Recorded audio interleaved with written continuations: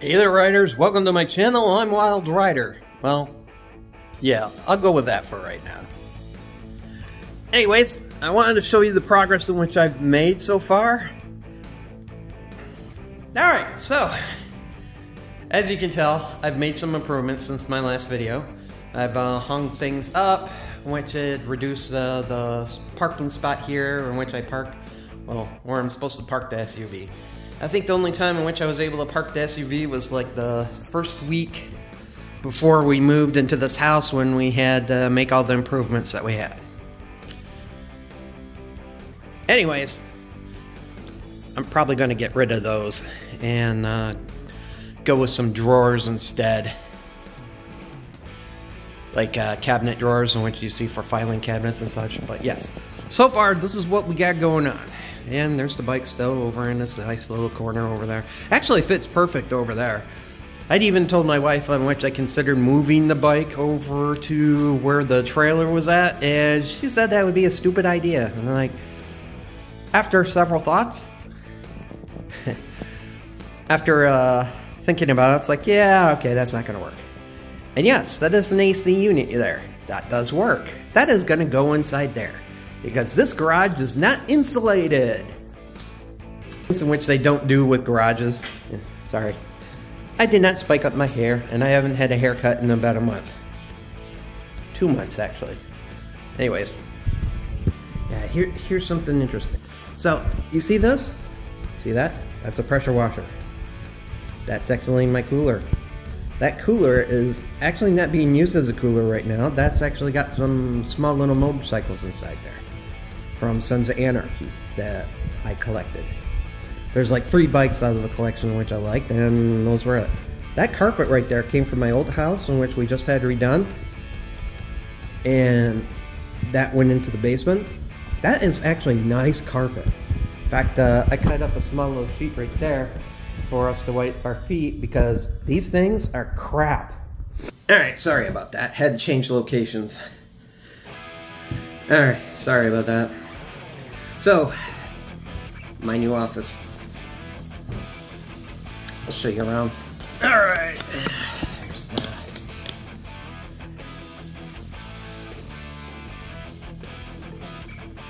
There we go. I can't show my work, but never mind the mess that I got. I just pulled out some stuff from here, but yes. This is my office. My new office. And that's my planning board. That's my nice little... We have had this picture right here since the trailer days, when we lived in a trailer. And that was back in 2011 when we couldn't afford to live there anymore. My setup, my motorcycle picture, and my favorite beach picture. And of course, the electric guitar. One thing to do.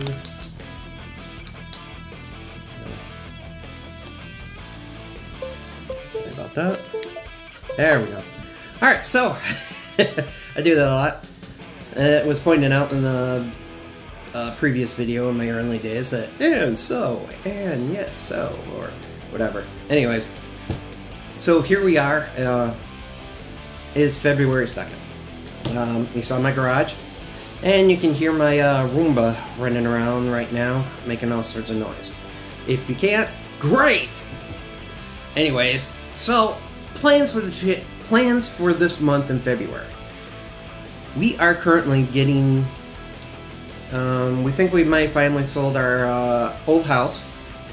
We're getting what we want for it. Final stages are supposed to be like sometime today. My daughter kind of flaked out on us watching our dogs. We got 3 dogs, 2 cats. We also have fish. So we were doing a mad scramble and we thought we weren't going to be able to go on vacation. Now, 2023 was a hard year for my wife and me. My wife got promoted. I went through hell starting in, let's see, April with a tenant-to-tenant migration. I would come in to 2,000 tickets a day. I'd have to route these over to various techs. We went through so many techs. Part-time techs, actually. Through this agency that we used. It wasn't funny. It was a high turnover rate because no one could do the work except for the techs that were actually in for long haul that were on site. So a lot of things were screwed up, and the third party that was supposed to be taking charge would not own up to any of the mistakes being made.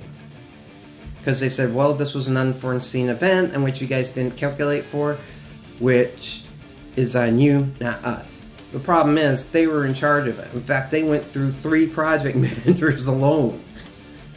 Now, imagine that type of stress being brought down to a service manager and all of the employees below me, and that complicates a lot of things and burns you out real quick. By September, I was ready to quit. But I also saw the light at the end of the tunnel, which was going to be at the beginning of October. Well, as soon as October hit, things started trickling down all the way down to December. Still, mind you, we're all still burnt out. In fact, many of the employees beneath me had taken vacations. Well, comes February now, and my wife and I want to take a vacation. We had planned our vacation to start getting things ready. My daughter agreed that she would watch our animals for us during that time, which is a 10-day period, which is our vacation. And probably about a week ago, she flaked out. Just so happened my wife had been talking to another employee and found out that one of the employee's daughters does house sitting and pet sitting. In fact, she does fairly well in regards to that. In fact, I think she's a professional at it, so she does quite well. So we were able to book her for the time for to house sit while we're on vacation. We're going down to Tampa Bay area first, and then we'll be heading on over after about 3 days there, 2 or 3 days there. We'll be heading over into the other side of the state by West Palm Beach and hanging out there. Mind you, there is this place. Oh my God, they make the best. Oh my God, grilled cheese sandwiches. I think it's called the Grilled Cheese Factory. Something like that. Anyways, I'll post the link. I'll post their link on there. They got a nice little cute unicorn on there, and the employees are excellent. I mean, my wife and I and my father-in-law and his wife, we went inside there. We got free items there. We got free desserts.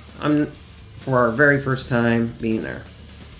So we plan on going to that place again. I'm going to make that a staple to go there. And we also plan on maybe hitting Crystal River before we end up going to our first place in which we stay. Like I said, travel is probably going to be about a day and a half. Our plan is to get through Atlanta by 1 a.m. And that's going the speed limit. And I plan on going through the tolls. I am taking toll roads. I don't care. Because at this point, I want to just get down there, get on vacation, and enjoy myself. The sooner we get there, the better. We plan on being down there. We want to enjoy ourselves, actually plan some stuff up. Because this year is going to be a better year for us. We're expected to have our house sold by February 9th, in which then all the proceeds will be going into our account probably about 3 or 4 days later while we're on vacation. And we'll have those funds there in which be able to enjoy our vacation. And this year I'm getting a Spider. Oh! Update! Another update I need to give you. I blew the head gasket on my SUV. Can you believe that? Me. A guy who watches his car very religiously. Problem is, I was not paying attention to what my car was doing while we were moving. Because we were hauling stuff back and forth to the trailer, and because it was such a short drive, like a 5-10 minute drive, the car never heated up inside, so I never noticed. Well, turns out I had blown my head gasket and didn't realize that until about 3 weeks after we moved in. No, 2 weeks after we had moved in. Had done all our hauling and stuff, which I've noticed the unfamiliar smell coming out of my exhaust. It's like, what the hell's that? I go immediately, it's like, that smells like coolant. I take a look at it inside my engine, and, well, unfortunately, fortunately, there was no coolant inside there. It's like, well, can't be a head gasket, because there's nothing going in there. Turns out, at least from what the service rep told me, the coolant was actually going into burning as it was going out through the exhaust, and eventually it had gotten into my engine, separating more. So once it did that, it screwed up the engine. Now, a new crate engine from Ford is somewhere between 9 to 10K. That's with labor costs. A used one is about $5,600. And that's what they quoted me, and that's what they told me, and they said that's what the price is going to be. It's like, all right, out the door with tax and everything, $56.24. Great, that's what I want. So after I took it to the shop, they ordered up the engine. Turns out they got delivered the wrong engine, so they sent that back to get the other engine. During the process of that, the rep has been communicating. Said he'll reach back out to me the following day. Well, the following day comes and passes. I reach out Wednesday, it's like, to try to find out what's going on. I get this one guy who calls me. We'll call him John. And he wants to know why I called him. I was like, well, I left a message there. And the reason why I called is I wanted to know what the progress of my vehicle was. It's like, oh, okay, looks like they're working on the engine. But do they have the right engine? Let me go check. Then he hangs up on me. Puts me on hold for probably about 20 seconds and hangs up on me. So I end up calling back, leaving another message. Not hearing back. I go to the dealership after picking up my wife from work, wanting to know what the hell's going on. Turns out the rep I had been working with got terminated. It's like, great, I'm just getting all sorts of bad luck with this thing. So yeah, all we know is it's being repaired, and I'll have the person that's taking over that person's tickets to reach out to. So the following day, I get a text message from the manager telling me that your car's being taken care of. It'll be ready by 5 o'clock on Monday of next week, as it is Friday, and we'll be good. We'll be good to go. It's like, okay, well, is the price still going to be the same? It says yes, the price is still the same. Good. I wonder if it's still got the same mileage that's on the engine that it had, but you know how these places go. So we'll find out. Maybe it was quoted the wrong miles. Maybe it's going to be less. Maybe it's going to be more. 60,000 miles for the engine. Okay, but my SUV had over 100,000 miles on it, so it's like, all right. My wife says I got 3 years. I got to do, let's see, we got the vehicle back in 2017, so, all right. 2017, there we go. And then we got then in a few years we can get myself a new vehicle. I was like, great. Then a few years after that, she'll get a new vehicle. We'd like to make our vehicles last for at least 10 years, at least brand new. Unfortunately, we didn't have the ability to be able to do that beforehand, but now we do. And this year I'm getting a Spider.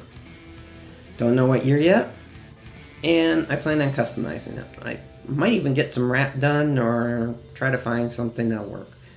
That'll personalize it to me. But I'm thinking about keeping Harley as well. Keep the Harley and the Spider. That means I won't be able to park in the garage, but I get a Spider or I get a Harley. The Spider is mostly so that way I can take the wife out traveling and such, and she can learn how to travel too. Or learn how to ride on that thing. So that way she can get her motorcycle endorsement. But yeah, so that's what's pretty much going on right now. I know this is a long video. I'll probably end up cutting a good bit out of it and editing, so it is what it is. I gotta get back to work. Y'all ride safe, and I'll see you on the next ride.